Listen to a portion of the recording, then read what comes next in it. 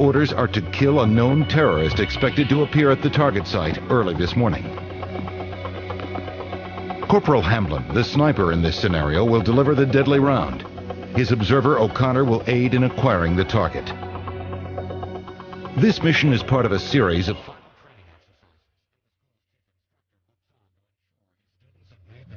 preparations to take the shot.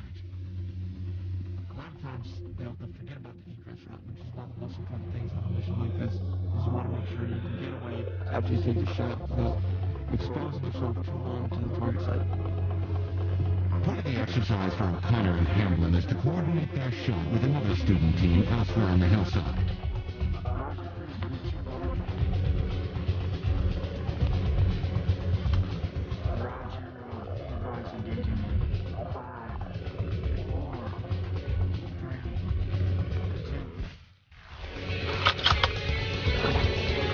Yeah, we're down.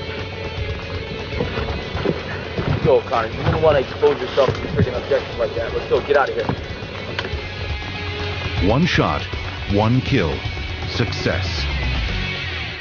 But while these wet and exhausted students have accomplished their mission, they have not earned a rest for themselves.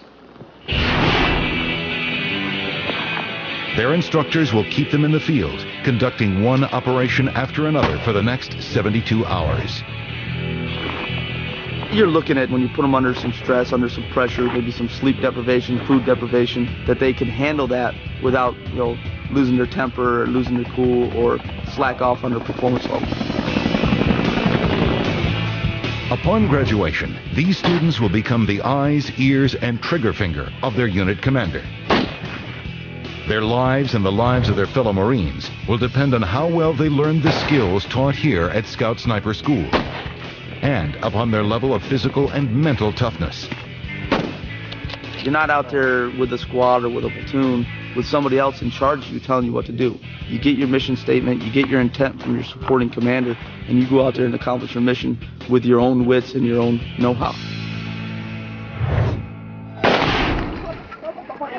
And on the battlefield of the 21st century, where it's often difficult to distinguish combatants from non-threatening civilians, commanders are relying more and more heavily on the unique scouting and observation capabilities of their sniper teams. All the commanders in the Marine Corps, they look at snipers as being a combat multiplier. It's almost like a supporting arm, like mortars, like machine guns. They perform reconnaissance duties, they go forward and collect intelligence and information and radio that back. They could also be sent out on specific sniper missions to look for certain targets. It might be a leader of an organization, it might be a member of a group, it might be a piece of equipment to knock out a radio transmitter. To prepare students for such varied and critical functions, the school equips them with an impressive array of advanced navigation, concealment, and communication skills. But the skill most central to the sniper's craft, and the one that's been valued above all others by the Marine Corps for the last 2 1/4 centuries, is long-range precision marksmanship. This will be your first, second, and third stage of Marine Corps qualification course. The ethos of our Marine Corps is that every Marine is a rifleman. From our inception, it's been the rifleman and his marksmanship abilities that have been central to who we are as a Corps. From the days of the sailing Navy, it was the Marine marksmen and the fighting tops that often made the difference in a naval sea battle between ships.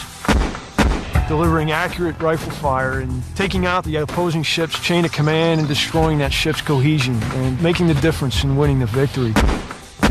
But in the confusion of those early sea battles, Marine marksmen high in a ship's riggings often had difficulty distinguishing friend from foe. It's hard to say who the good guys are and who the bad guys are in the smoke. And since you have boarding parties going from one ship to the other and back and forth, you're not really sure who you're shooting at. Early Marines soon devised a clever way to avoid friendly fire from their sharpshooters overhead. They tied a coil of rope on top of their cover so that if you were looking down your musket, you would see this coil of rope and not shoot at that individual. A symbol of this early battle custom survives today. The top of a Marine officer's dress hat bears an emblem called a quatrefoil, a cross made from a coil of rope. Another indication, I think, of how important marksmanship is to the Marine Corps at large is we wear very few things on our uniforms. But we do wear badges that denote our qualifications with a service rifle. There are only two physical skills that are put on our performance reports: our physical fitness score and our marksmanship score. Those things are all considered when it comes time to promote a Marine. The emphasis on marksmanship, born in the early sea battles fought by Marines, steadily intensified over the course of the 19th century. This growing specialization coincided with a gradual shift in the overall mission of the Marine Corps. By the turn of the 20th century, the Corps had all but relinquished its role as a unit of sea soldiers and had evolved into a more land-based fighting force.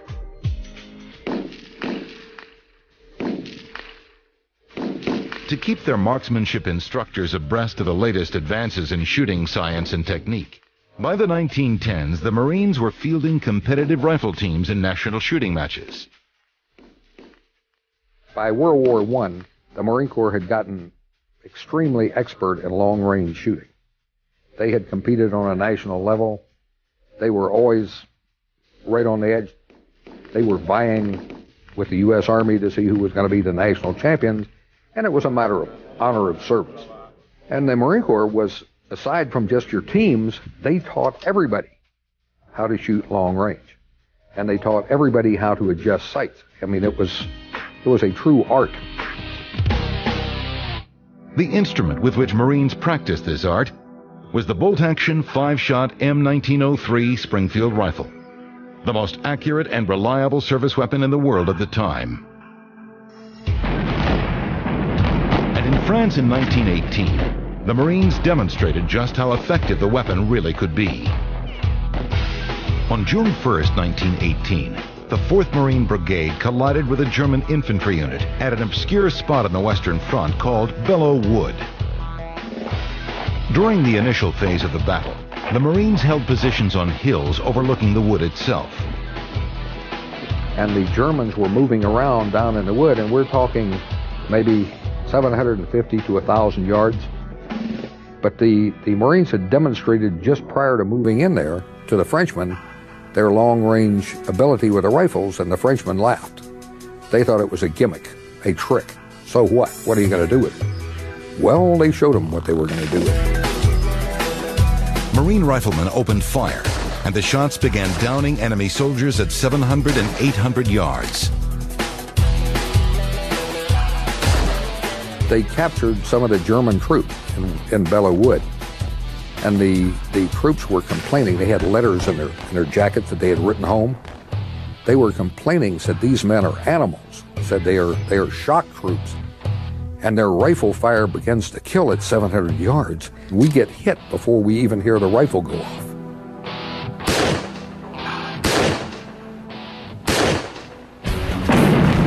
Several days of bitter combat in Belleau Wood followed this initial long-range shooting match.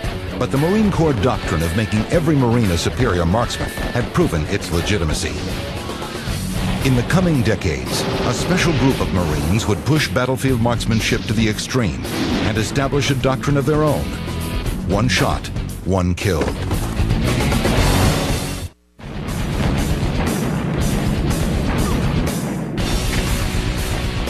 The static trench-bound warfare that characterized much of World War I gave rise to a special breed of battlefield marksmen. Employed by both the Allied and German armies, these highly trained riflemen specialized in picking off enemy troops who carelessly exposed themselves. Adept at camouflage and concealment, these designated sharpshooters came to be called snipers. Originally a British term, the word sniper was derived from the British practice in India of hunting snipe. Small, elusive bird that's hard to find, difficult to stalk, doesn't expose itself for very long, and it's small enough that it's a marksmanship challenge to shoot one. And the ones who are best at this were called snipers. While the U.S. Marine Corps did not officially field snipers in the Great War, Marine officers did witness their effectiveness. The British, the Canadians, and even the U.S. Army experimented with sniper tactics and equipment at various points in the conflict. But at the cessation of hostilities, the knowledge of sniping tactics that had accumulated over the course of the war went home with the snipers themselves. No official manuals were written, no course of instruction established. The knowledge was simply lost. 20 years later, at the opening of World War II, the Marines were among the first to suffer the consequences of this lack of foresight. Seeing the potential value of snipers in upcoming battles, the Marine Corps elected to open 2 official scout sniper schools, one on each coast. Marine Captain Walter Walsh, a former FBI agent, was tapped to run the school at Camp Lejeune, North Carolina. We were literally flying by the seat of our pants. There was no information or very little information available. As I recall, only thing that we had available at the time with some reference to sniping was a book by an individual named McBride. Herbert W. McBride had written a book entitled A Rifleman Went to War. The book recounted his experiences as a sniper with the Canadian Army in World War I. Well, McBride had some information in his book, but not in very great detail. But at least it was a starting point. And from there, we went on our own to develop a sniper school. The Marine Corps selected sniper candidates from units soon destined for battles in the Pacific. You took these people out into the boondocks, and you tried to teach them something about the use of a compass and map reading so that they could find their way out, and especially back. We'd like to have them back. But the main work with the snipers was on silhouette-type targets set in the woods in a training area at various distances, up to 600 yards at least. Students learned the use of the M1903A1, the standard Springfield service rifle, with the addition of an 8-power Unertl brand scope. And they trained to work in pairs. One person, the sniper, would actually take the shot. His partner, the spotter, would help him find targets and direct fire using a separate telescope.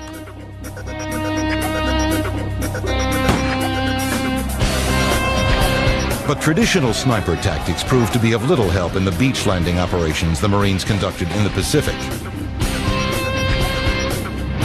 The war in the Central Pacific was basically short-range stuff. You don't need a powerful telescopic sight. You don't have the opportunity to send snipers out to get in concealed positions, waiting for the enemy or seeking out the enemy. The fighting was too quick, too short range.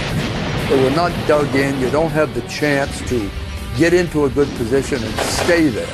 The kind of fighting you dash, duck, dodge, rose up, shot, got out of sight. That is not conducive to sniping as we think of it. However, in battles in which the fighting was more protracted, such as in the campaign for Okinawa, scout snipers did have an opportunity to exercise their skills. While much of Okinawa is covered in jungle, the southern end of the island is relatively open, with gently undulating hills. The Japanese employed snipers of their own in this territory. In one particular instance, a sniper was in a cave controlling an entire valley and had a squad of Marines pinned down for several hours. The squad couldn't move. They couldn't see where the sniper was firing from. A young Marine scout sniper, Private First Class Daniel Cass, was called to the scene. With his spotter, they were able to move forward enough to where they found the squad of Marines, got into a position where they could also see the cave. And when the Japanese sniper fired through the spotting scope, they could actually see the muzzle flash. And with that, he was directed on where to fire. And your spotter would say shift left or raise 2 feet or drop 1 foot when he saw the bullet strikes on the rock. Finally, on about the 5th shot, he killed the Japanese sniper and the squad was saved. Marine Corps snipers in Korea 5 years later engaged their enemy counterparts in similar hilltop-to-hilltop shooting matches. By 1952, The fighting in Korea had settled into a fairly static trench-style warfare, the ideal environment for well-trained long-range marksmen. One relatively quiet day, Staff Sergeant John Boitnott, a Marine platoon sergeant and an excellent shot, was at the front with his sniper rifle. He was on the line and he was shooting at the enemy, but they were keeping down and he couldn't get good shots. Boitnott and his Marines were taking cover in a trench system, one trench leading to a supply area in the rear. So Private Henry Friday, a member of Boitnott's company, said, "It's time I went back for breakfast, Sergeant." And Boitnott said, "Go ahead." When Friday ran down the trench, a sniper reared up and tried to shoot him. So Boitnott said, "Hold it, Friday." He got himself all ready, and he said, "Come to me." So Friday ran toward him, up raised the sniper, and Boitnott killed him. Boitnott and Friday teamed up there until the general stopped him, said it was too dangerous for Friday, and Friday would make the run and Boitnott would shoot. Boitnott killed 9 enemy from that position.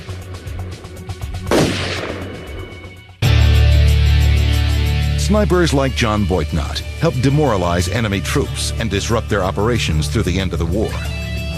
But despite these accomplishments, and those of scout snipers in World War II, when the fighting ended in Korea, the Marine Corps sniper program fell victim to peacetime budget cuts. Knowledge of the deadly art once again faded into obscurity. It would take an unconventional war against an exceptionally cunning and determined enemy to prove the value of the scout sniper once and for all. In the spring of 1965, the 3rd Marine Division landed in the Republic of South Vietnam. Their mission was to defend the tiny embattled country against encroachment by communist forces. But the difficulty the Marines soon discovered was that the enemy in Vietnam did not stand and fight. Instead, he relied heavily on ambushes and other unconventional tactics. Most of the casualties that we got in early 1965 either came from snipers or from booby traps. The booby traps a lot of times were crude. We were fighting the Viet Cong, and they were using a lot of the things they'd used against the French. Old mines, punji stakes, punji pits, grenades on tripwires, this sort of thing, and then snipers. Very seldom would they ever have a stand-up engagement with us. And it was very frustrating because we were always trained to fight the last war. We were trained to go take hills and fight the Chinese, and now we were sent to Vietnam and we're in rice paddies, and we're up against snipers and guerrillas who shoot a few shots and then run and hide in a hole someplace, and then we couldn't find them. We were taking casualties, wounded, some killed, from ranges farther than we could reach out with our standard M14. The Marines realized they needed snipers of their own, and they needed them right away. A young captain named Bob Russell was tasked with forming a sniper platoon. But in 1965, no official course of instruction for sniping existed in the Marine Corps. The only officer with recent experience in this area was then Captain Jim Land, a member of the Marine Corps shooting team attached to the Marksmanship Training Unit at Quantico, Virginia. Land had developed and conducted a sniper course at a Marine base in Hawaii a few years earlier. Captain Russell sent me a letter and asked for the material that we had developed in Hawaii to use as the basis for the 3rd Marine Division Scout Sniper School. I sent him, of course, my training syllabuses, my lesson plans.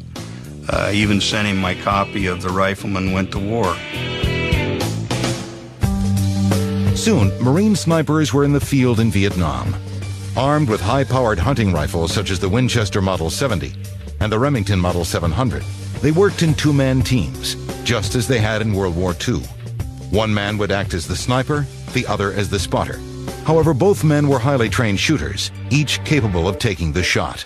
We would attach ourselves to a patrol that was going out from the lines at nighttime, from whatever base area we were in or whatever battalion area we were in. We would go out on this patrol at nighttime, and somewhere along the line we would pick a spot where we would drop off and stay behind. And the patrol would go ahead and accomplish the rest of its mission and go on home. The next morning we would be set up in a place where we had a good overwatch position where we could see across the rice paddies or down in a valley or wherever. Sniper-spotter teams were usually paired at random. Even so, it became apparent immediately to any new team that maximum cooperation was critical to their success. My first target was out of range of our typical range that we had for the rifle. Our maximum effective range was 1,100 meters. This target was 1,300 meters. So I calculated a rough calculation as to what the bullet would do at 1,300 meters. And of course, my very first shot was a miss, which was kind of an embarrassment to me. But as we had planned for and trained for, my spotter was able to see that round going downrange by putting his spotter scope a quarter out of focus, and you're able to pick up the vapor trail. He said, right 5, up 5, meaning 5 feet. And I just held the crosshairs over the target's head, who at this point was just wondering what happened, and the second round went down and got him. Teams also realized sooner or later that the hunting of human beings could present momentous psychological pitfalls. Sniping is a very, very personal business. Typically, your infantry have on their bullets to whom it may concern. Your bullet, however, has a distinct person on it because you can lay in wait and watch and observe that person. You are waiting for your moment in time to end this person's life. And that's where it becomes very, very personal. In one particular case, we waited for an enemy soldier to finish his lunch, after which we decided to take him out. So you decide the moment, the time, the place where you're going to end this soldier's life. Some people can't handle it. Some people can't take a life in that regard. Most Marine snipers, however, could take comfort in the knowledge that in taking enemy lives, they were saving the lives of their comrades. On one occasion, for Sergeant Chuck Moeni, this was especially true. As Moeni and his spotters sat in a concealed location next to a river, a North Vietnamese regular Army scout appeared on the opposite bank. The scout then crossed the stream in the direction of a nearby growth of elephant grass. He walked out on the bank on the side next to us, and he was close enough that night that I could hear the water dripping off of him. That's how close he was. Moeni's company was located in the elephant grass a couple of 100 yards to the rear. He started towards the elephant grass, and I started to go ahead and dispatch him because I couldn't let him get between me and the company. As Moeni began to squeeze the trigger, the enemy scout stopped in his tracks. He stood there for a moment, walked back down by the bank, and then decided to cross the river again and go back.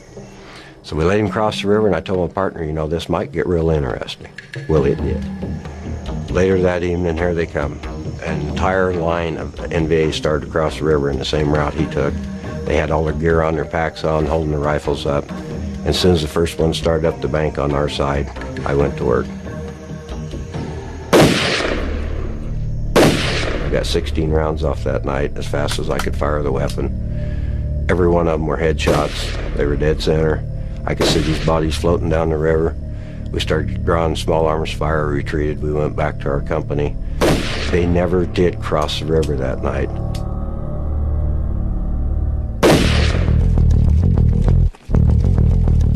While most Marine snipers in Vietnam typically worked in close support of their units, usually operating within a few hundred yards of company lines, occasionally snipers were sent on missions deep into enemy territory. The exploits of one such Marine, based on Hill 55, would become the stuff of legend.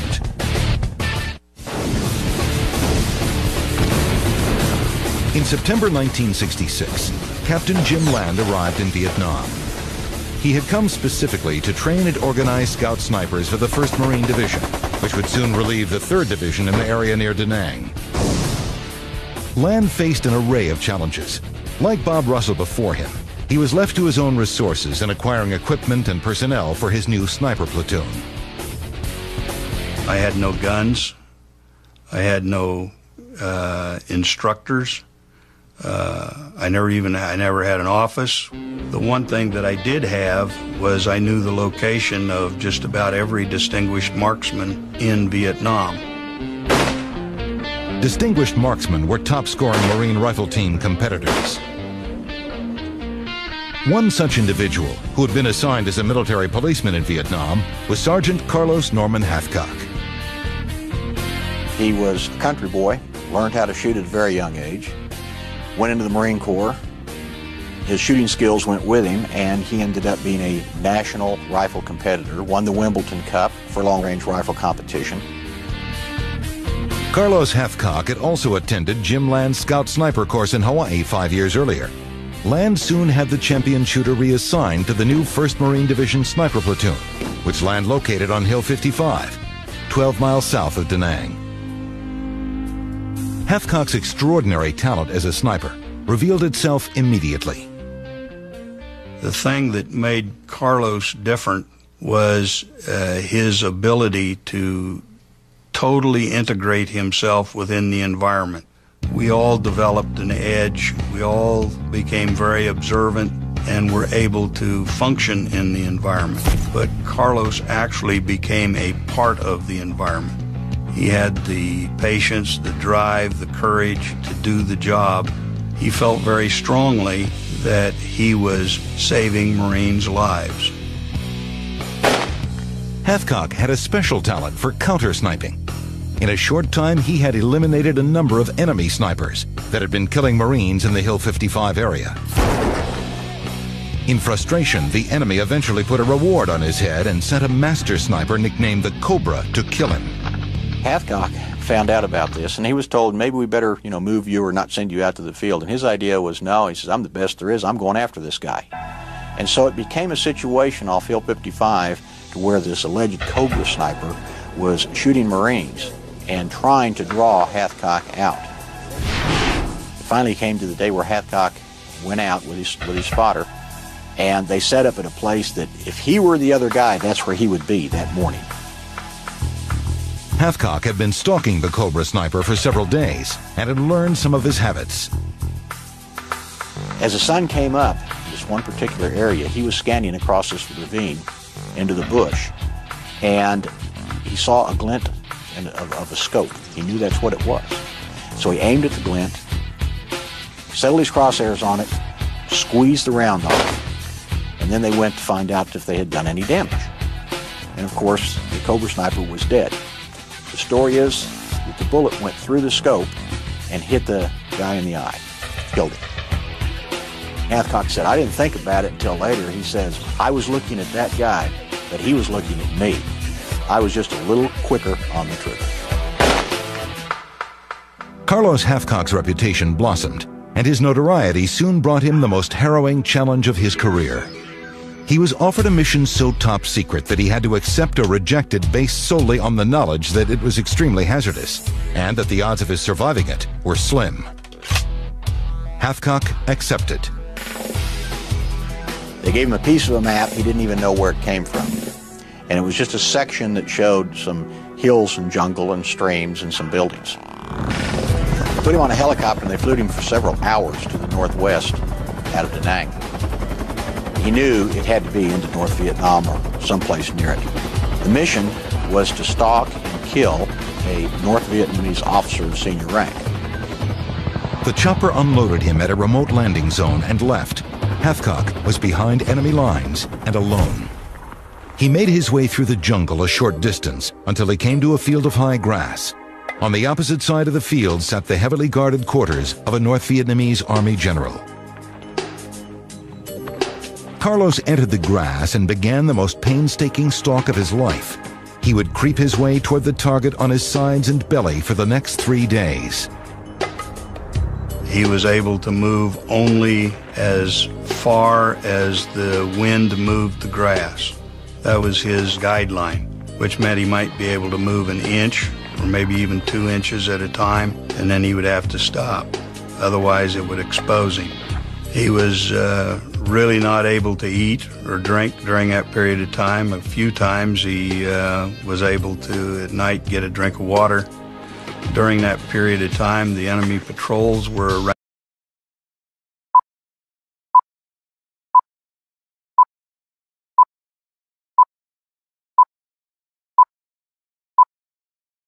around him, and at times he was very much in danger of actually being stepped on. They were that close. Finally, the Marine sniper reached a point in the field from which he could take a shot. He knew that each morning the general came out of his quarters to be picked up by a car. When the general came out, Carlos lined him up in the crosshairs and watched as the general raised his hands up in the air to stretch, his early morning stretch, and then Carlos squeezed the round off, striking the general in the chest and knocking him down.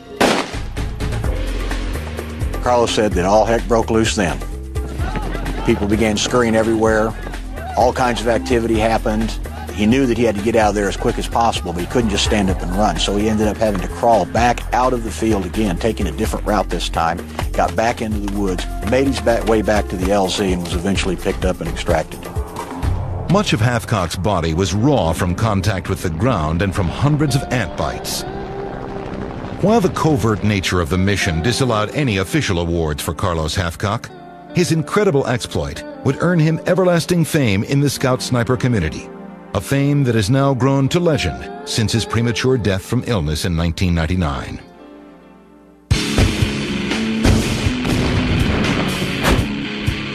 Despite the contributions to the war effort made by Marine Corps snipers, when U.S. troops pulled out of Vietnam in the mid-1970s, the Scout Sniper program was again in danger of being shelved.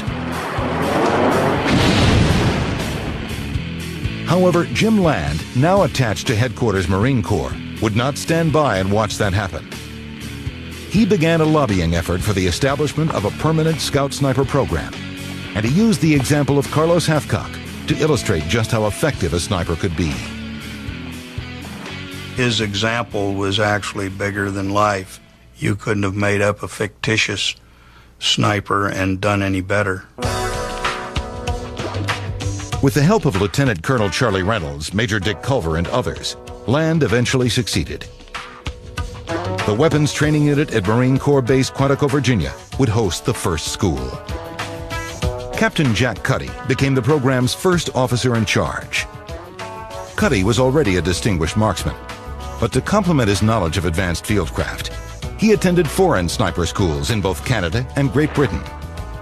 Most of what we do to this day is very much unchanged from what we started in 1976. Things like stalking, things like individual movement, camouflage and concealment, observation, range estimation, all those types of fieldcraft skills. Going to the Canadian school and the British school was very, very valuable in that regard. Cuddy also helped develop a new rifle, specially designed for snipers. If you look at American military sniper rifles in general, and Marine Corps sniper rifles in particular, throughout history, they have always been either service rifles, hunting rifles, or target rifles pressed into service as a sniper rifle. And on top of them was either a hunting or a target scope pressed into service as a sniper's scope. We had never had a weapon that was designed to be a sniper weapon from the ground up. The Precision Weapons Shop at Quantico, which normally made specialized weapons for the Marine rifle teams, took up the challenge. With the guidance of Jack Cuddy and Chief Warrant Officer Neil Goddard, they mixed and matched components from a variety of guns to come up with the ideal Marine sniper rifle, the M40A1. Among its many specialized components are a heavy-gauge free-floating barrel for increased accuracy, a virtually indestructible fiberglass stock, and an updated Unertl brand scope with user-friendly sight adjustments. And the beauty of this thing, we thought, was that we're going to have a rifle that's designed by Marines, built by Marines, and employed by Marines. That's a significant thing, because these armorers who make these guns know that when they hand it off to somebody, that Marine they're giving it to, they're sending it to, is going to carry it to combat. So they take great care in making sure that this thing is right before it leaves here. Over the next quarter century, both the M40A1 rifle and the training program developed at Quantico would serve Marine snipers well in a multitude of combat circumstances.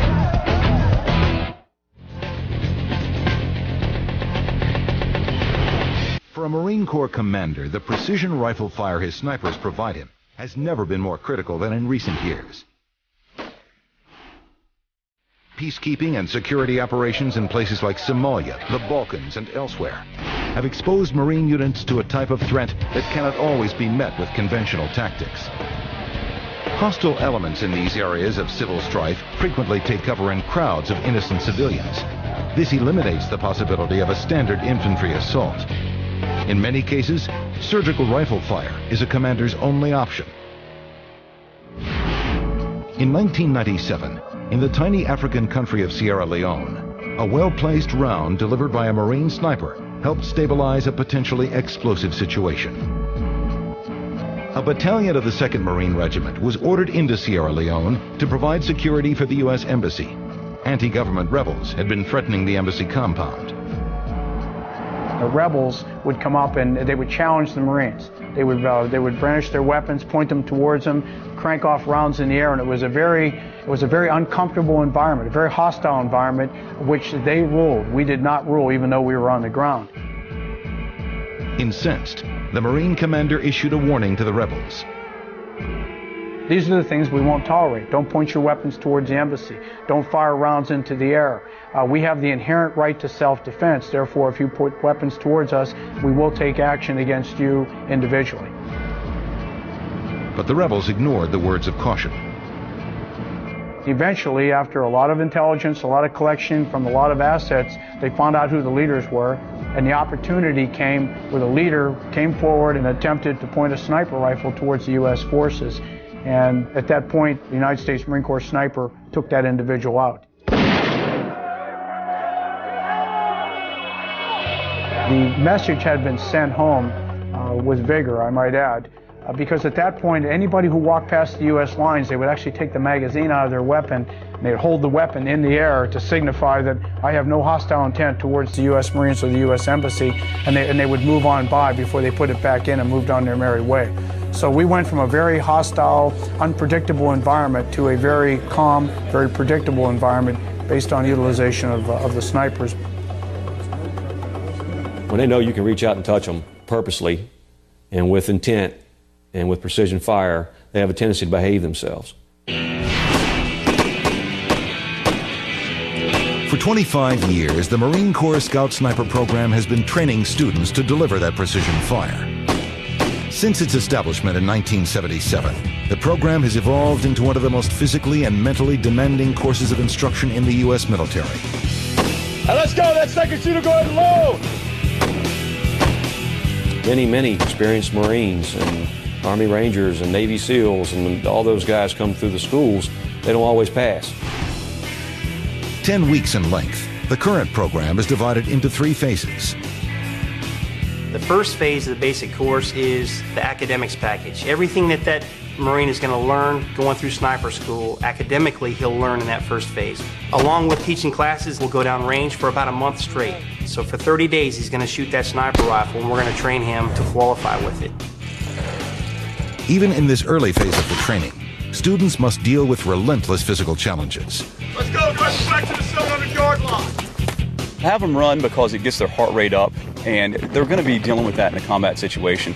They may have to run, get in position, get their heart rate down, and still get accurate rounds down range. And so I want them to start preparing their bodies for that now. At the same time, that observer's thinking about several different things, the wind, the mirage down range, the correct dope that shooter's going to need on his weapon system.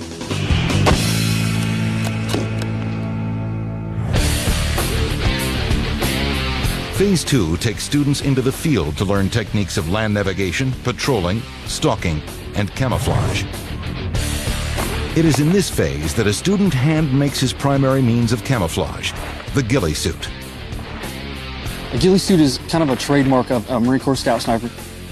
It's handmade, each sniper makes their own.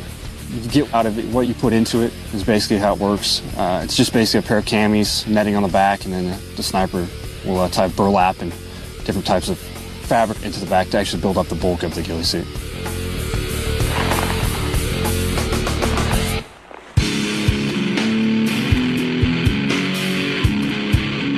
The third phase of the course consists of the final exercise.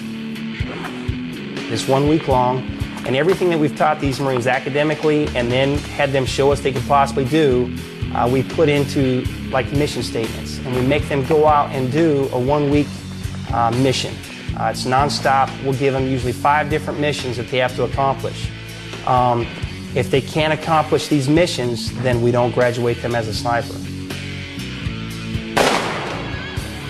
everything can change at a moment's notice. My RTO can hand me the handset at any time and tell me, hey, we get a fragmentary order that says, hey, forget what you're doing right now, move to this position in this amount of time and be looking at this thing.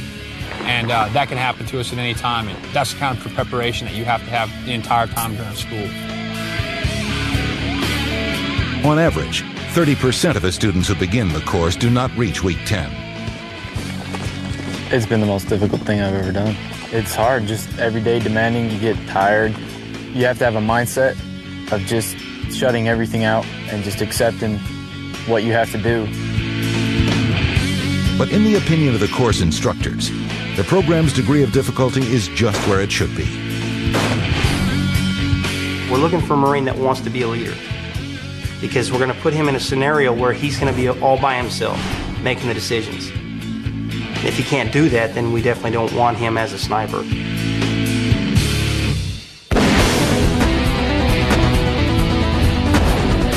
From America's earliest naval battles to guerrilla warfare in the steaming jungles of Vietnam, to modern, unpredictable urban combat situations, the accurate long-range rifle fire of Marine marksmen has helped secure innumerable victories and has saved countless American lives. And in the new world struggle against terror, in which an attack may come at any time and at any place, Marine Corps Scout snipers will remain ready to meet the threat with a single guiding principle in mind: one shot, one kill. 477, 993, over. It's training day 43 at Marine Corps Scout Sniper School, Camp Pendleton, California. And for Corporals Lawrence O'Connor and Joshua Hamblin, daybreak has brought a welcome end to a rain-soaked, sleepless night. Since 6 p.m. last evening, this two-man student sniper observer team has maintained constant surveillance on a target area 300 yards below its hillside position. Its orders are to kill a known terrorist expected to appear at the target site early this morning. Corporal Hamblin, the sniper in this scenario, will deliver the deadly round. His observer, O'Connor, will aid in acquiring the target. This mission is part of a series of final training exercises, and the school's chief instructor looks on to ensure his students have made the necessary preparations to take the shot. A lot of times they'll forget about the egress route, which is one of the most important things on a mission like this, is you want to make sure you can get away after you take your shot without exposing yourself too long to the target site. Part of the exercise for O'Connor and Hamblin is to coordinate their shot with another student team elsewhere on the hillside. Roger, appears to be 2, over. Roger, be advised, engaging in 5, 4, 3, 2. Yeah, you're down. Let's go, Connor. You wouldn't want to expose yourself to freaking objectives like that. Let's go. Get out of here. One shot, one kill. Success. But while these wet and exhausted students have accomplished their mission, they have not earned a rest for themselves. Their instructors will keep them in the field, conducting one operation after another for the next 72 hours. You're looking at, when you put them under some stress, under some pressure, maybe some sleep deprivation, food deprivation, that they can handle that without, losing their temper or losing their cool or slack off under performance level. Upon graduation, these students will become the eyes, ears, and trigger finger of their unit commander. Their lives and the lives of their fellow Marines will depend on how well they learn the skills taught here at Scout Sniper School, and upon their level of physical and mental toughness. You're not out there with a squad or with a platoon with somebody else in charge of you telling you what to do. You get your mission statement, you get your intent from your supporting commander, and you go out there and accomplish your mission with your own wits and your own know-how. And on the battlefield of the 21st century, where it's often difficult to distinguish combatants from non-threatening civilians, commanders are relying more and more heavily on the unique scouting and observation capabilities of their sniper teams. All the commanders in the Marine Corps, they look at snipers as being a combat multiplier. It's almost like a supporting arm, like mortars, like machine guns. They perform reconnaissance duties. They go forward and collect intelligence and information and radio that back. They could also be sent out on specific sniper missions to look for certain targets. It might be a leader of an organization. It might be a member of a group. It might be a piece of equipment to knock out a radio transmitter. To prepare students for such varied and critical functions, the school equips them with an impressive array of advanced navigation, concealment, and communication skills. But the skill most central to the sniper's craft, and the one that's been valued above all others by the Marine Corps for the last 2 1/4 centuries, is long-range precision marksmanship. This will be your first, second, and third stage of Marine Corps qualification course. The ethos of our Marine Corps is that every Marine is a rifleman. From our inception, it's been the rifleman and his marksmanship abilities that have been central to who we are as a Corps. From the days of the sailing Navy, it was the Marine marksmen and the fighting tops that often made the difference in a naval sea battle between ships. Delivering accurate rifle fire and taking out the opposing ship's chain of command and destroying that ship's cohesion and making the difference in winning the victory. But in the confusion of those early sea battles, Marine marksmen high in a ship's riggings often had difficulty distinguishing friend from foe. It's hard to say who the good guys are and who the bad guys are in the smoke. And since you have boarding parties going from one ship to the other and back and forth, you're not really sure who you're shooting at. Early Marines soon devised a clever way to avoid friendly fire from their sharpshooters overhead. They tied a coil of rope on top of their cover so that if you were looking down your musket, you would see this coil of rope and not shoot at that individual. A symbol of this early battle custom survives today. The top of a Marine officer's dress hat bears an emblem called a quatrefoil, a cross made from a coil of rope. Another indication, I think, of how important marksmanship is to the Marine Corps at large is we wear very few things on our uniforms, but we do wear badges that denote our qualifications with a service rifle. There are only two physical skills that are put on our performance reports: our physical fitness score and our marksmanship score. Those things are all considered when it comes time to promote a Marine. The emphasis on marksmanship, born in the early sea battles fought by Marines, steadily intensified over the course of the 19th century. This growing specialization coincided with a gradual shift in the overall mission of the Marine Corps. By the turn of the 20th century, the Corps had all but relinquished its role as a unit of sea soldiers and had evolved into a more land-based fighting force.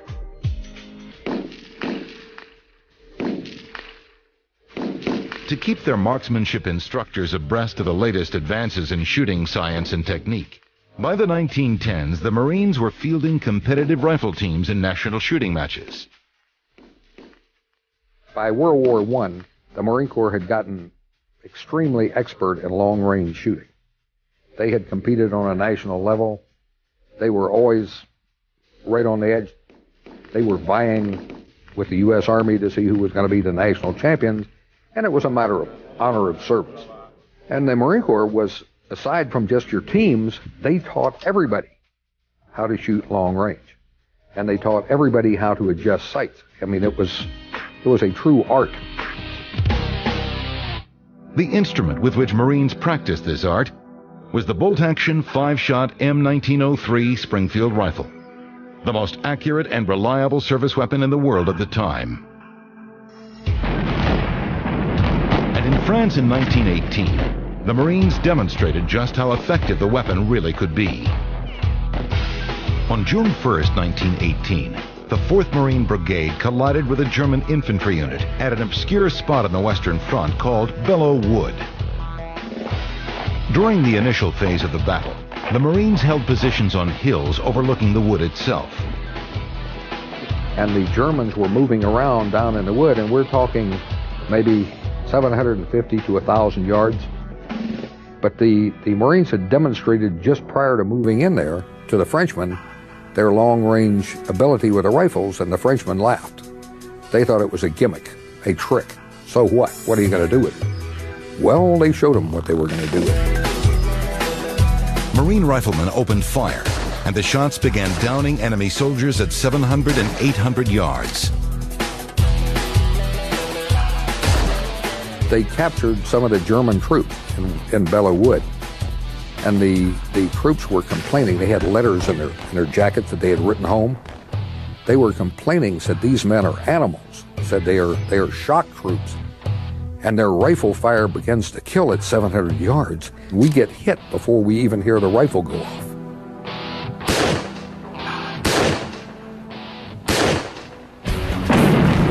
Several days of bitter combat in Belleau Wood followed this initial long-range shooting match, but the Marine Corps doctrine of making every Marine a superior marksman had proven its legitimacy.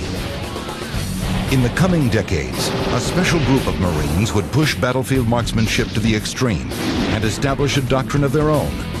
One shot, one kill.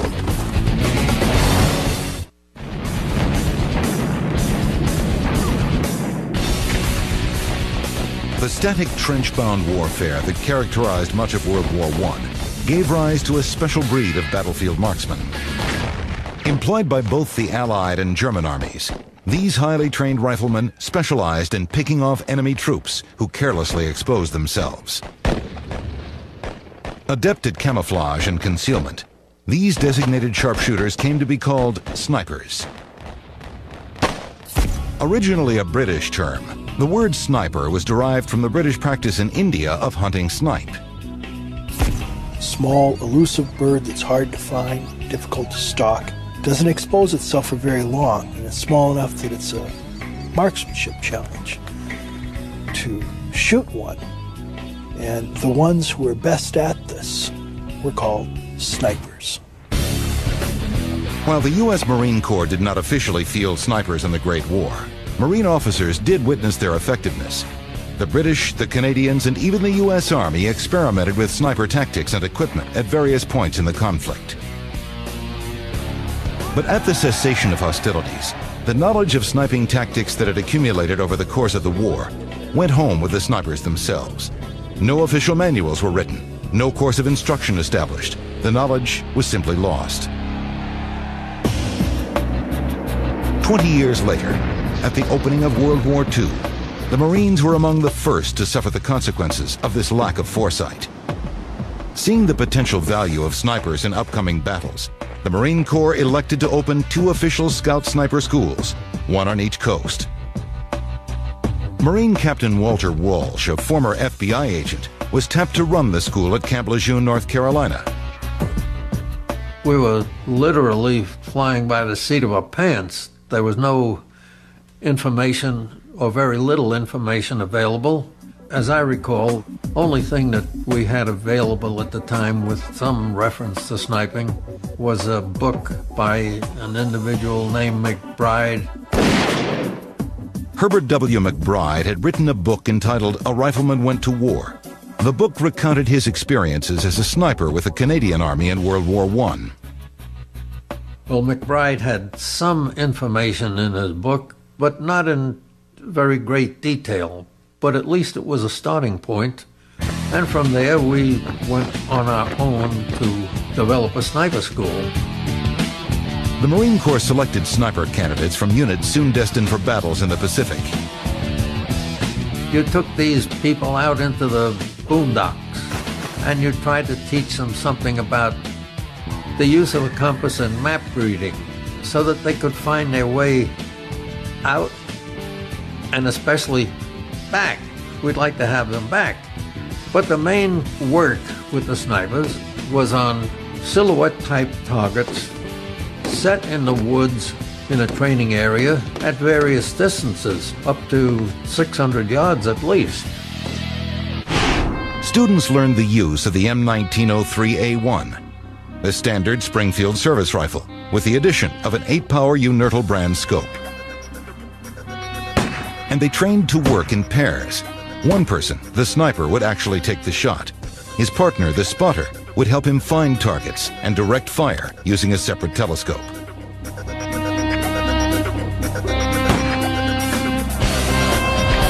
But traditional sniper tactics proved to be of little help in the beach landing operations the Marines conducted in the Pacific. The war in the Central Pacific was basically short-range stuff. You don't need a powerful telescopic sight. You don't have the opportunity to send snipers out to get in concealed positions, waiting for the enemy or seeking out the enemy. The fighting was too quick, too short range. They were not dug in. You don't have the chance to get into a good position and stay there. The kind of fighting you dash, duck, dodge, rose up, shot, got out of sight. That is not conducive to sniping as we think of it. However, in battles in which the fighting was more protracted, such as in the campaign for Okinawa, scout snipers did have an opportunity to exercise their skills. While much of Okinawa is covered in jungle, the southern end of the island is relatively open, with gently undulating hills. The Japanese employed snipers of their own in this territory. In one particular instance, a sniper was in a cave controlling an entire valley and had a squad of Marines pinned down for several hours. The squad couldn't move. They couldn't see where the sniper was firing from. A young Marine scout sniper, Private First Class Daniel Cass, was called to the scene. With his spotter, they were able to move forward enough to where they found the squad of Marines, got into a position where they could also see the cave. And when the Japanese sniper fired through the spotting scope, they could actually see the muzzle flash. And with that, he was directed on where to fire. And your spotter would say shift left or raise 2 feet or drop 1 foot when he saw the bullet strikes on the rock. Finally, on about the 5th shot, he killed the Japanese sniper and the squad was saved. Marine Corps snipers in Korea 5 years later engaged their enemy counterparts in similar hilltop-to-hilltop shooting matches. By 1952, the fighting in Korea had settled into a fairly static trench-style warfare, the ideal environment for well-trained long-range marksmen. One relatively quiet day, Staff Sergeant John Boitnott, a Marine platoon sergeant and an excellent shot, was at the front with his sniper rifle. He was on the line and he was shooting at the enemy, but they were keeping down and he couldn't get good shots. Boitnott and his Marines were taking cover in a trench system, one trench leading to a supply area in the rear. So Private Henry Friday, a member of Boitnott's company, said, "It's time I went back for breakfast, Sergeant." And Boitnott said, "Go ahead." When Friday ran down the trench, a sniper reared up and tried to shoot him. So Boitnott said, "Hold it, Friday." He got himself all ready, and he said, "Come to me." So Friday ran toward him, up raised the sniper, and Boitnott killed him. Boitnott and Friday teamed up there until the general stopped him, said it was too dangerous for Friday, and Friday would make the run and Boitnott would shoot. Boitnott killed 9 enemy from that position.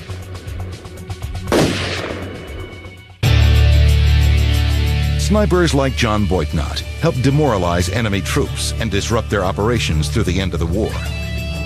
But despite these accomplishments, and those of scout snipers in World War II, when the fighting ended in Korea, the Marine Corps sniper program fell victim to peacetime budget cuts. Knowledge of the deadly art once again faded into obscurity. It would take an unconventional war against an exceptionally cunning and determined enemy to prove the value of the scout sniper once and for all. In the spring of 1965, the 3rd Marine Division landed in the Republic of South Vietnam. Their mission was to defend the tiny embattled country against encroachment by communist forces. But the difficulty the Marines soon discovered was that the enemy in Vietnam did not stand and fight. Instead, he relied heavily on ambushes and other unconventional tactics. Most of the casualties that we got in early 1965 either came from snipers or from booby traps. The booby traps a lot of times were crude. We were fighting the Viet Cong, and they were using a lot of the things they'd used against the French. Old mines, punji stakes, punji pits, grenades on tripwires, this sort of thing, and then snipers. Very seldom would they ever have a stand-up engagement with us. And it was very frustrating because we were always trained to fight the last war. We were trained to go take hills and fight the Chinese, and now we were sent to Vietnam and we're in rice paddies and we're up against snipers and guerrillas who shoot a few shots and then run and hide in a hole someplace, and then we couldn't find them. We were taking casualties, wounded, some killed, from ranges farther than we could reach out with our standard M14. The Marines realized they needed snipers of their own, and they needed them right away. A young captain named Bob Russell was tasked with forming a sniper platoon. But in 1965, no official course of instruction for sniping existed in the Marine Corps. The only officer with recent experience in this area was then Captain Jim Land, a member of the Marine Corps shooting team attached to the Marksmanship Training Unit at Quantico, Virginia. Land had developed and conducted a sniper course at a Marine base in Hawaii a few years earlier. Captain Russell sent me a letter and asked for the material that we had developed in Hawaii to use as the basis for the 3rd Marine Division Scout Sniper School. I sent him, of course, my training syllabuses, my lesson plans. I even sent him my copy of The Rifleman Went to War. Soon, Marine snipers were in the field in Vietnam. Armed with high-powered hunting rifles such as the Winchester Model 70 and the Remington Model 700, they worked in two-man teams, just as they had in World War II. One man would act as the sniper, the other as the spotter. However, both men were highly trained shooters, each capable of taking the shot. We would attach ourselves to a patrol that was going out from the lines at nighttime, from whatever base area we were in or whatever battalion area we were in. We would go out on this patrol at nighttime, and somewhere along the line we would pick a spot where we would drop off and stay behind. And the patrol would go ahead and accomplish the rest of its mission and go on home. The next morning we would be set up in a place where we had a good overwatch position where we could see across the rice paddies or down in a valley or wherever. Sniper-spotter teams were usually paired at random. Even so, it became apparent immediately to any new team that maximum cooperation was critical to their success. My first target was out of range of our typical range that we had for the rifle. Our maximum effective range was 1,100 meters. This target was 1,300 meters. So I calculated a rough calculation as to what the bullet would do at 1,300 meters. And of course, my very first shot was a miss, which was kind of an embarrassment to me. But as we had planned for and trained for, my spotter was able to see that round going downrange by putting his spotter scope a quarter out of focus, and you're able to pick up the vapor trail. He said, right 5, up 5, meaning 5 feet. And I just held the crosshairs over the target's head, who at this point was just wondering what happened, and the second round went down and got him. Teams also realized, sooner or later, that the hunting of human beings could present momentous psychological pitfalls. Sniping is a very, very personal business. Typically, your infantry have on their bullets to whom it may concern. Your bullet, however, has a distinct person on it because you can lay in wait and watch and observe that person. You are waiting